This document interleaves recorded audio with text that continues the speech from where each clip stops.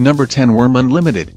Wurm Unlimited is your full standalone version of the fantasy sandbox world Wurm Online, the MMORPG where the players are in charge. A pioneer in the ideas of player influence, crafting and adventure, it is now one of the most deep and feature-packed sandbox experiences available. Whether you enjoy building your home, conquering kingdoms or hunting dragons, Wurm will let you. Number 9. Rising World. Rising World is an open-world sandbox game with randomly generated, fully destructible environments. Starting with the most basic of tools, collect resources to survive in the wilderness. Evolve your world to create one of the biggest cities of all time or a gigantic castle, or simply let your imagination run riot. If being creative is all too much, just connect with your friends and get them to help. Number 8. Reign of Kings.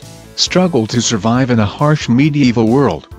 Hunt wildlife, mine resources, build structures, and craft weapons and armor in order to protect yourself. You may form a guild, bring war to all opposition, and try to seize the throne and become king. In Reign of Kings we allow you to collect resources and craft a wide variety of items needed to build a vast and powerful kingdom. We were primarily inspired by Rust and AMP. Chivalry in the development of this game. Number 7. 7 Days to Die. 7 Days to Die has redefined the survival genre, with unrivaled crafting and world-building content. Set in a brutally unforgiving post-apocalyptic world overrun by the undead, 7 Days to Die is an open-world game that is a unique combination of first-person shooter, survival horror, tower defense, and role-playing games. It presents combat, crafting, looting, mining, exploration, and character growth, in a way that has seen a rapturous response from fans worldwide. Play the definitive zombie survival sandbox RPG that came first. Neva's gain awaits. Number 6. Out of Reach. You're a castaway stranded in the middle of nowhere. The storm is gone, the worst certainly not. Look for food and resources, craft gear, make a shelter. These are the basics. You will need much more to stay alive on this cut-off-the-world, yet not desert island. The one who said that a combination of thunderstorms and sea rocks is the worst thing that can happen to sailors, clearly didn't have to survive one. The real deal starts the morning after, and this is the exact time when you, dear player, enter the cruel world of Out of Reach. Number 5. Miscreated. Nobody knows what started the final war. It was over too fast, fought with the last of the belligerent nation's nuclear stockpiles, and the ones who pulled the triggers didn't survive. It was the final war because after that there was really nobody left who wanted to fight. We were all too busy surviving. Half a century of wars using nukes, bioweapons, nanoweapons, and even kinetic kill weapons, gave us the empty world, population 100 million and falling fast. Number 4. DayZ.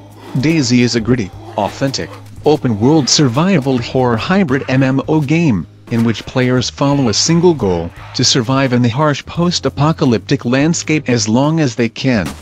Players can experience powerful events and emotions arising from the ever-evolving emergent gameplay.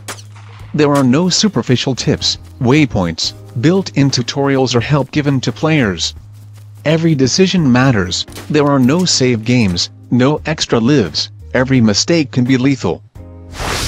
Number 3. Ark. Survival Evolved. As a man or woman stranded naked, freezing and starving on the shores of a mysterious island called Ark, you must hunt, harvest resources, craft items, grow crops, research technologies, and build shelters to withstand the elements.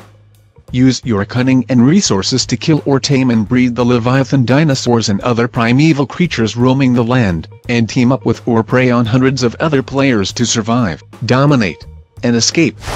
Number 2. Hurtworld. Hurtworld is a hardcore multiplayer survival FPS with a focus on deep survival progression that doesn't become trivial once you establish some basic needs. That feeling when you're freezing to death trying to make a fire, or you're defenseless being chased by creatures. These experiences are what make a survival game. When you overcome that challenge and find a level of comfort, it's a great feeling, but what do you do next? Number 1. The Forest. As the lone survivor of a passenger jet crash, You find yourself in a mysterious forest battling to stay alive against a society of cannibalistic mutants.